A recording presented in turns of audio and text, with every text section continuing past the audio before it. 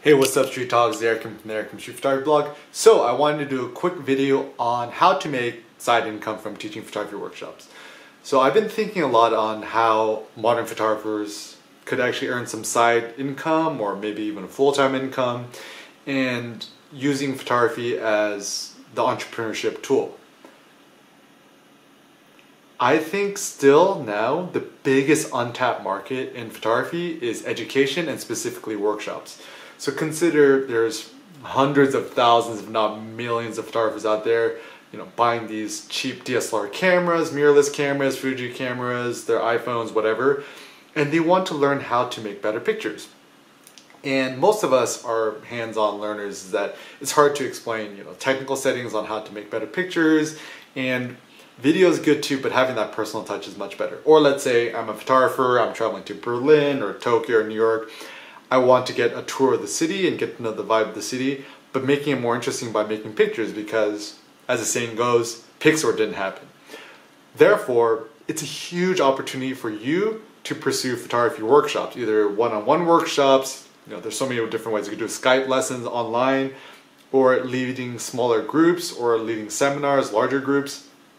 I personally made my living from teaching photography workshops from like 2011 to 2017, so the last 6 years. So I definitely know my shit.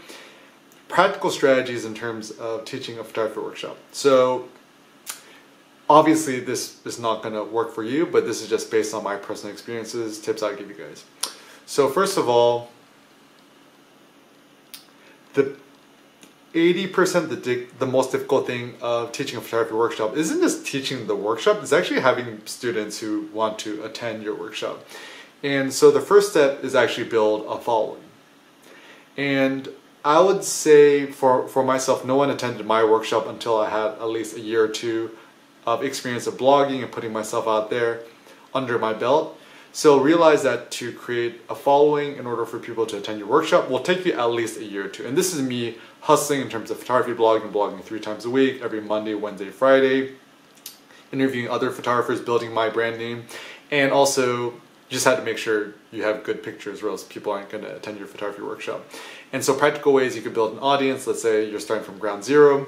I would recommend doing guest blog posts on more popular photography sites, starting your own YouTube channel, providing educational content.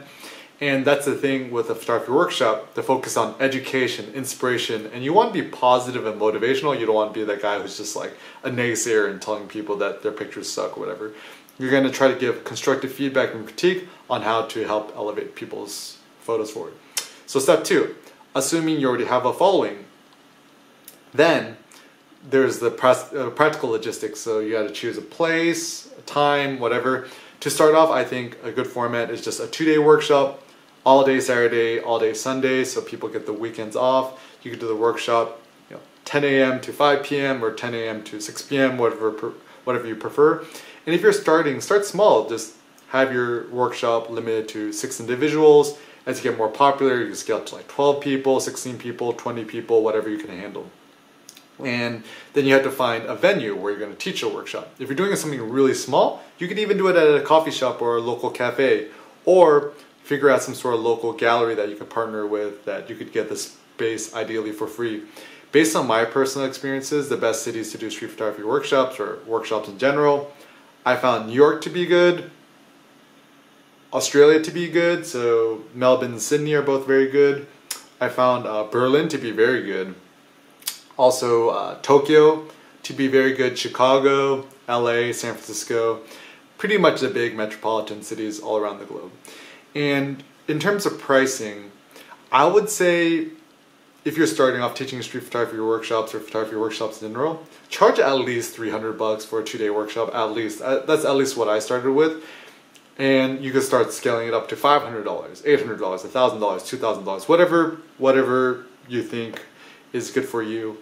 And generally with pricing your photography workshops, my practical suggestion is charge 25% more than you think you should.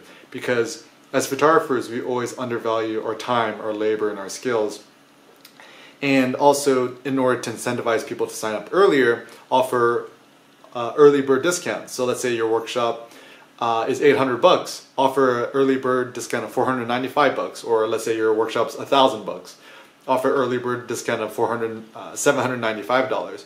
Or let's say your workshop is $2,000, then offer an early bird discount of $995.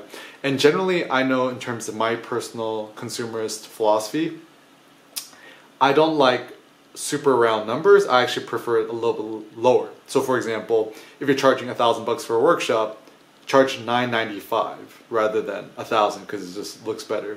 Or if you're doing a workshop for $500, don't do for $500, do $495.